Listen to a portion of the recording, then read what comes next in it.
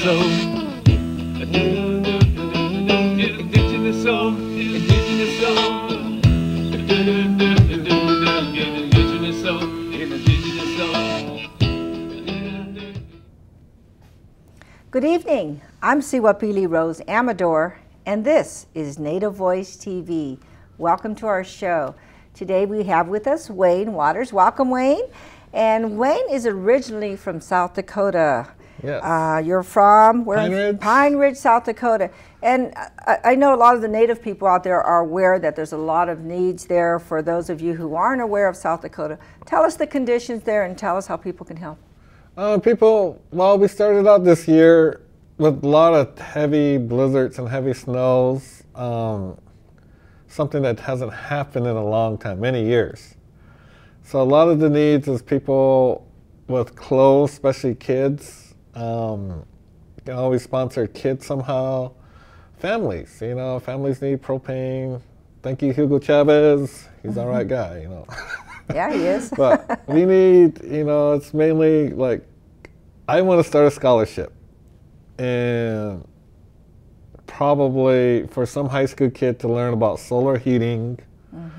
And because a lot of our high school kids, Native kids, are smart, but they don't have that money to go to college, so they have to join the military. That is why in the United States Army, the highest minority are Native Americans, because we can't afford to go to college. So they learn their trades in the military. But I'd like to have someone start a scholarship on solar heating or something and for the kids on the reservation. Well, we know right now the economic conditions are very bad everywhere. Yes. And people that were middle class, lower class, have really had a hard time. Yes. What are the conditions there? Because there isn't a real economy there as far as jobs and... Yes, my reservation, what people don't know is I come from the poorest county in the whole United States, where unemployment is 90%. And that's year-round. 90% year-round. Year-round. But the U.S. Census never counts that. It's very hard there. Why is that?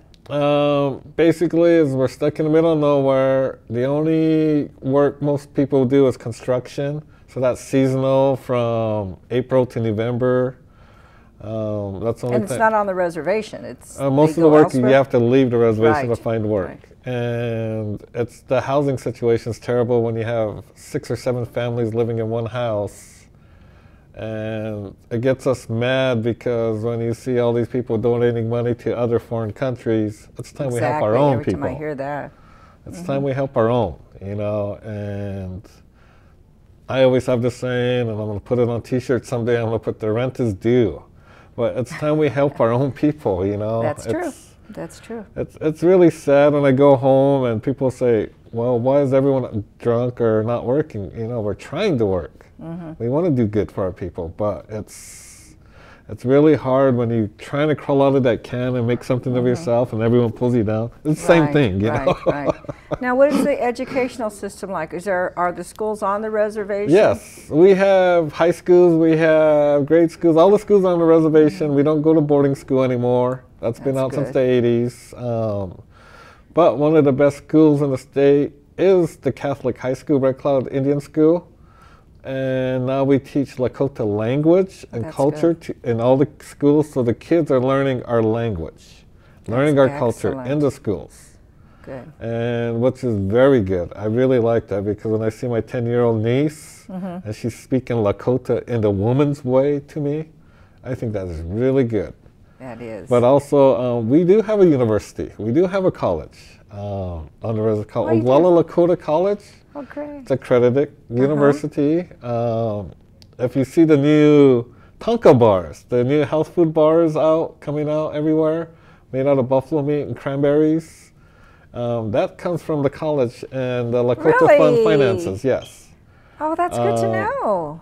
It's a lot of good positive things, and it's really great to see 60, 70-year-old elders who always dreamed of going to college. Now they can go to college and get their degree they want to study in, and they just have to drive 10 minutes to the local center and take their classes. That's really good. Ah, that's wonderful. And they have nursing degrees. It's a lot. It's really positive. Oh, that's good. That's And good. so you don't have to leave home to go to school. You can stay home and take care of business. How are the kids doing in school? What's the dropout rate like there? The dropout rate is pretty high, but it's the gangs and it's the drugs. It's crystal meth is taking over everywhere. It's not just here in California or the East Coast. It's the smallest towns in America, reservations, and it's not being imported from Mexico. It's grown right there in people's houses, being made there. And it's a lot of us are working with the kids in the gangs because we've always had gangs, just like here in the cities. They're not as tough as they used to be, but we do have a lot of gangs, and we're trying to teach those kids, hey, why are you trying to be like those guys? You know, it's time to be Indian. You know, be proud of who you are, be proud of where you're from, and learn your culture. Learn all you can. Good culture learning. So a few years ago, I took a couple gangbangers from Southern California home, and I let them talk at the schools. And boy, did they chew some butt. Yeah. But it was positive. It's good. And because they seen these guys that were in prison, and they were saying, hey, stay away from the gangs, you know. And that was what I wanted these guys to hear. And I'm eventually going to get a couple more guys to go home, eventually in the next year or so, to do the same thing. That's good. Native Pride. You started Native Pride. My This friend started Native Pride in 1987. I came aboard in the 90s. We got the name patented. You know, we got the copyright on the name Native Pride. We own everything with that name. And we just kind of been slowly building up our reputation again because we got all the imports coming in with Native Pride, and it's not from us. So how would someone know that it's from you and not from China or someplace else if they want to buy Native Pride product? Native Pride Clothing Company. We changed the name to Native Pride Clothing Company. We have our own designs. We're not silkscreen. Everything's embroidered with the best. The good stuff. The good clothing lines. You know, we're always shopping for the best T-shirts, the best jackets, anything that will last for years. Good. And I always have a phone number for my partner Andrew. But if you go to nativeprideclothing.com, I think our website will be up in the next month or so. The new website. Okay. So if you see any other ones out there right now, they're counterfeits, right? Majority of them are counterfeits if they don't have our designs and they don't come from the company. Okay, so get the real thing. Support Native people. Yes, buy Native. Buy Native. Yes. Well, I want to thank you for being here. And thank you. You know, you're doing a lot of good work. You're doing good work here, doing good work back in South Dakota. And how would someone be able to reach you to help out, you know, if they want to adopt a family or if they want to help? I will leave you a number and okay, address. then you contact us at nativevoicetv@aol.com, and we'll get in touch with you, Wayne. Yes, and I'm always around, and I will find somebody. There's always people. I have a list of kids. So. That's great because, you know, there's people that want to help. But we don't want them just, you know, these letters, they come in the mail, I get stacks of them. Yes. And, you know, I want to know who I'm working with. I don't want to just, you know, send to these, because you don't know where it's going. So I'd rather, you know, someone that knows a family personally, like you do, and, you know, when we sent the codes and so forth. Yes. I want to make sure it gets to where it's supposed to go. Yes, I will leave you an address and where you can send it here, and then I will find the people with the family. Okay. Because I got tons of kids, and I can't afford them all. They're not my kids, but it's the kids back home. So let us know, you know. Well, thank you for being here. We're going to have you on the show next week again. Okay. So we'll learn all about your family and the horse riding and all the acting that you do. Because this man has many, many talents, but we're going to hold him for next week. And so tune in next week, too, and you'll see him again. Yes. Thank you for being here. Thank you. Thank you. And I want to let you know about some of the things that are going on in the community. We have Teatro Vision is having a play coming up, and I think we have some, let's see, there it is right there on the screen, from January 22nd until February 8th. It's called The Woman Who Fell from the Sky. And actually, it's about a Native woman. These are some pictures from the play. It's a Native woman who they threw in jail because nobody could understand her. They thought she fell from the sky because she spoke her own native language. And so they just assumed this lady, you know, just fell out of the clouds. But anyhow, Teatro de Visión does a lot of different skits, plays on Native people. They did one on the native from Arizona that was helping people cross the border. So, I mean, he wasn't helping people cross the border. He was putting water out so people wouldn't die. But anyhow, if you get a chance, go see the play. It's going to be wonderful. Support Native theater. And I'd also want to thank Juan Serna, who's been working with Native Voice TV. Where's Juan? There he is. We caught him on camera. Thank you, Juan. Juan got a promotion, and so he won't be doing our show anymore. But Create TV has wonderful people, and someone else will be moving on to his slot. But thank you very much, Juan, and good luck to you, and congratulations on your promotion. So at this time, I'd like to welcome Elizabeth Gomez. Hello. Welcome, Elizabeth. And you are San Carlos Apache? Yes. And you do a radio station at San Jose City College? Yes, San Jose City College. I've been there for about a year now. And what are you majoring in? Right now I'm just doing general ed, but of course I'm doing communications, and I'm still tabbing in whether I want to do psychology or sociology. You so can those do it are the all. two. Yeah, I eventually want to work with youth, so that's the major that I believe. Did you go to would school here? help there. In San Jose, San yes. Jose? I Where? was born. Overfelt High School. Overfelt, okay. Yes. When did you graduate from there? I graduated in 2005. Uh-huh. And I graduated a little late because I was dabbling in other things that, But of you course, graduated, posted, but I that's did. the important thing. Yeah, it was really nice to walk across the stage. Not. Uh-huh. So I did that. Took a lot of work because I was behind, and so that's one reason why I want to work in with youth and go back in inner cities and let kids know that even though you're on the wrong path, there is always the right one. So You can always make it. So now you're going to San Jose City College. yes. And what are you doing with communications? Well, I actually haven't got to be able to get there yet because I'm still doing general ed. Uh-huh. So, but just doing the radio thing and What doing radio thing? Well, I have my own show, and it's not currently on right now because we're in intercession. Uh-huh. But when other than that, I am on. I was the president of my radio station this semester. Oh, what's it called? KJCC. Uh-huh. So, And where's it on the dial? How can we find it? 104.1. Actually, our status is not that great, but you can catch us online on live365.com. So we broadcast. What is that again? Live365.com. Live 63. 365. Okay, so we'll tune in. And what's the show about? My show, mostly positive influences, and I do weather and news report. Really? Yeah, live. Is it news like a report. talk show? Or Yeah, is it I do, music, or and what? I have music, so I do a lot of the music. I like to press play. I always say that. So, and that's how I kind of fell into it. A lot of people are like, you talk way too much, and you play radio commando when you're in the car. So I think that'd be a really good career for you.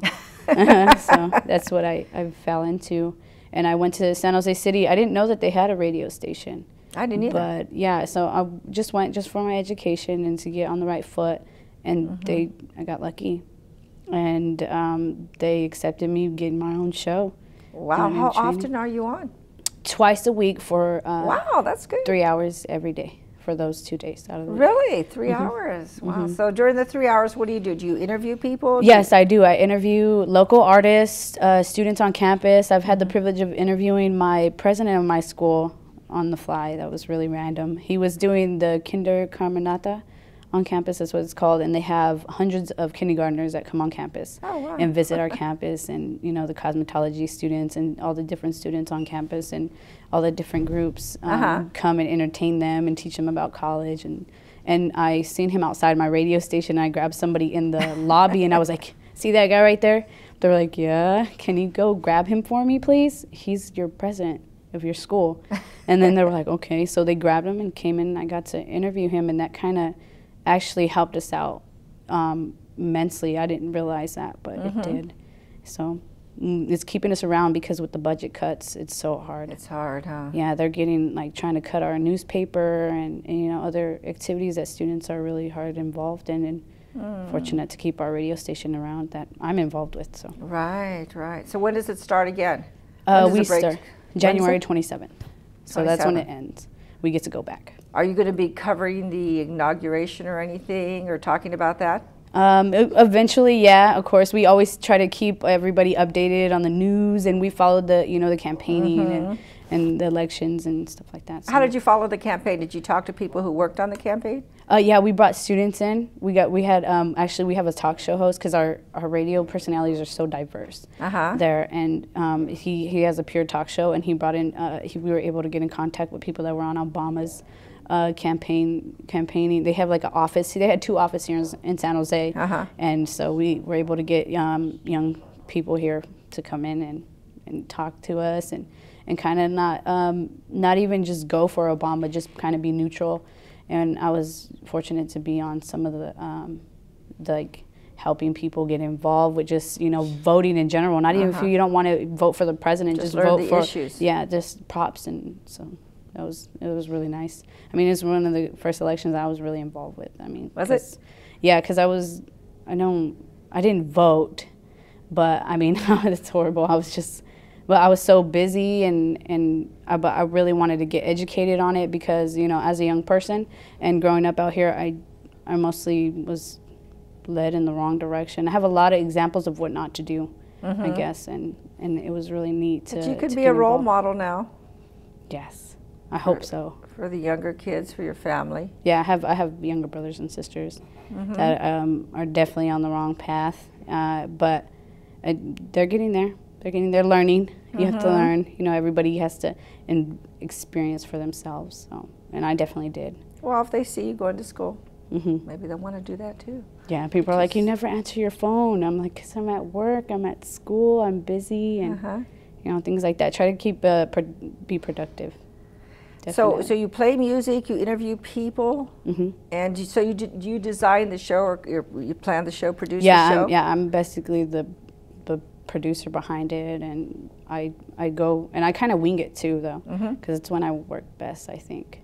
So, and I'll bring in guests from off campus when if there's events going on, like we host debates, and like we have like cultural events. You host debates actually on the radio? No, there's debates on campus, and then I'll cover just, them. and then we'll promote them. Oh, okay. So our campus promotes it. I've gotten involved with campus more because ASB, which is Associated Students on Campus, is our government that help out student body, and I've actually, being the president, I had to be the AS rep, but that opened more doors for me because. Now you're the president of? Our radio club there on so campus. it's a whole club. Yeah, it's a whole club and a class. It's a journalism class. Oh, really? Okay. Yeah. So then you take those units. We get college credit for it, and then we can get involved with the radio and learn the equipment. Now, somebody wants to go to San Jose City College, and I think we did have a young lady on here, native lady, that was recruiting for San Jose City College and Evergreen, but I think it was a district. So if somebody goes to school, they can join the radio club, or how do they get involved with you? They can go on campus, and it's actually, there's a course, and it's called Journalism 98. You can sign up for that course, or you could even just join the radio club. You don't even have to take the units or the class. You can just be in the club. And How many people are in the club? this semester, we were fortunate to have, I believe, 21 students. Oh, quite a few. Yeah, when I first started, there was like 8 or 7, and then it progressed to about 11 the next semester, and then we just started recruiting. We had got more booths and promote and try to get out there. So. Well, that's good. We Do you have a lot of students that listen in? Yeah, it was pretty cool because we started doing play-by-play with our football team, and we had like 37 listeners online, so at once, and it does it'll alternate how many people are coming in and out, but at once that was pretty cool. And then we broadcast internationally too. You do? I have a cousin in Germany. Her husband's stationed there, and she's like, "Tell me what when you're online." I mean, we have to get the time frames right, but Because of the time difference, of course. So, but I thought it was pretty neat. Yeah, and like yes. I'll be in the radio station, I'll be just playing music and kind of off air, and then I'll get a text message, oh my gosh, I can hear you. And it's kind of overwhelming. I'm like, wow, you really can? They're like, yes. But it's so when you really give the news, neat. what kind of news do you give? Do you give campus news or I just general? I give campus news, and I also give world news, things that are going on in the Bay Area and locally, and you know, like stuff going out, and give, you know, positive feedback if it's like a tragedy or anything like that. So I try to do that. Being a journalism class, do you get credit for doing the radio station? Yeah, no, if you want to be in the radio club, you can do radio station, but when you're in the journalism class, you can do radio too. So I don't know if you could get, it's just only 3 units. But the journalism class, do you actually write the material for the radio station, or is that separate? If you want to go aboard and do that, take that time, then yes, they'll do it. You can do that. And we also, our teacher is the announcer for the Sharks. Really? Yeah, John Schrader. So, and he's been in broadcasting for a long time. So we get kind of like a professional insight. Yeah. And he just helps us, you know, practice, and we read and how to keep going and not have dead air, and you know, just what to expect in the world when we do get out there and in this industry. It's kind of crazy. So as an announcer, he was all the excitement. Yeah, and he's excited. Yeah. Yeah. Yeah, because I've heard him, of course, on the, you know, with the Sharks. So yeah, that's pretty cool. I'm a more laid back personality. So you relax everybody. I'm like on relaxed and I'm kind of goofy and just talk randomly, and yeah, it's fun. It's a good. I mean, I really just enjoy, like I said, pushing play and just going with it and talking to my audience. And how long does it take you to plan for a show? I really don't plan. You just show up. And yeah, I really here I do. am. I'm like, okay, here I am, and then I muffle through my bag, and I'm like, good morning, and it just start, you know, just talking. Talk about your day. Yeah, talk about my day, how I got there, the weather outside coming in, and what's going on campus, and what to look forward to, and things like that. Okay, so what are you going to do with? Okay, you're going into sociology or counseling? I want to be I want to be a youth counselor. I want to work with youth. Well, because you know, I was kind of. I was adopted when I was 6, but by my aunt, by my tia, by my biological father's older sister. And so I've got to meet a lot of younger kids that have had like a worse struggle than I think I've had. And I think it's interesting to come from the neighborhoods that we've come from and just progress and see everything in a more positive light as to following all the negativity. So that's kind of what I want to do. I want to definitely wonderful. at the end of my life, I just want to have that goal set. Right. So from San Jose City, you're going where? San Jose State, or have you? Thought about that? I've been looking about a lot of different colleges. I was thinking about Fresno State, and I looked into Santa Cruz State. I mean UC Santa Cruz, and actually San Francisco too, because they have a lot of radio stations out there. So you're going to stay in the radio business? I mean, as far as a side thing? Yeah, as far as a side thing, just to you know, to talk to youth. I want to have like my career and then just be able to look. This is what I'm doing. I'm not only being able to come back and give to my community. I want to show you can have what you want in your life. Do what you love. Don't give it up for somebody else. It's just going to take you and rob you for what you really can be. Well, that's right. You know, if you can bring some people into the radio station with you and let them learn what you're doing, they might say, wow, this is pretty fun being on campus. I think I want to go to school. Yeah. You know, I want to go to college and do something else with my life. Yeah, I took my little sister there because I hadn't seen her in like so long. They were living in Arizona with my biological mother. And then they came out here, and I had them for like a week or so. And I took her to my school just so I could sign up. And she was walking around, and I ended up talking to my real mom. She was just like, your sister said she wants to go to your school.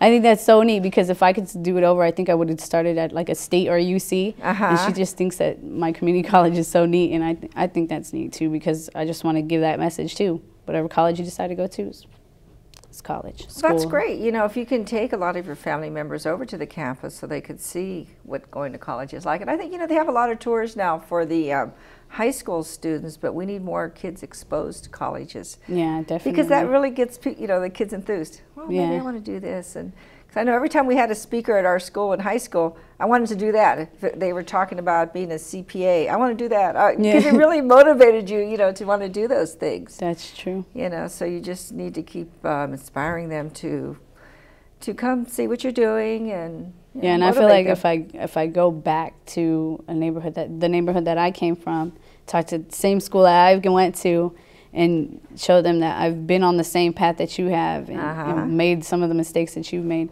that there is still more out there. You know, because I think growing up I was like, you don't even know.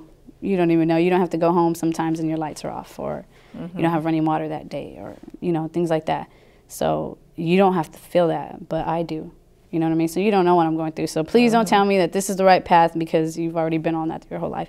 But I think that if I can go back to the youth and tell them, like, especially like Overfeld, you know. Yes. I went to this school. I did this. You know.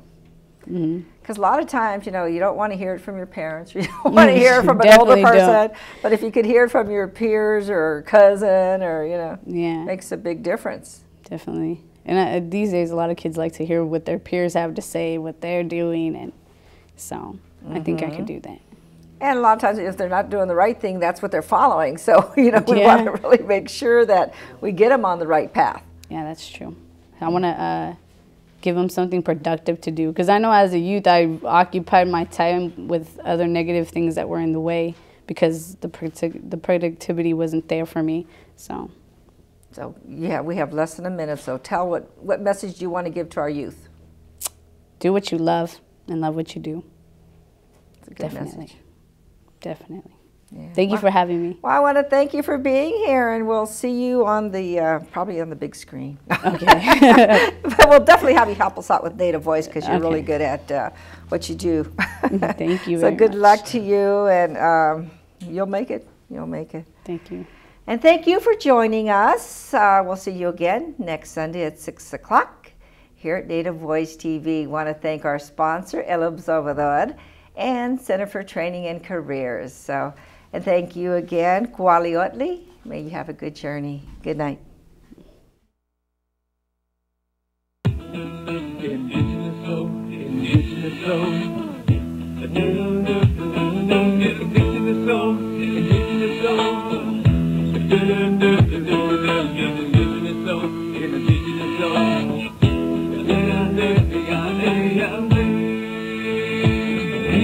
Indigenous soul, indigenous soul. We're alive because we survive. Indigenous ways, indigenous ways are in the hearts of our children's eyes. Indigenous soul, indigenous soul. We're alive because we survive. Indigenous ways, indigenous ways are in the hearts of our children's eyes. Indigenous soul, indigenous soul.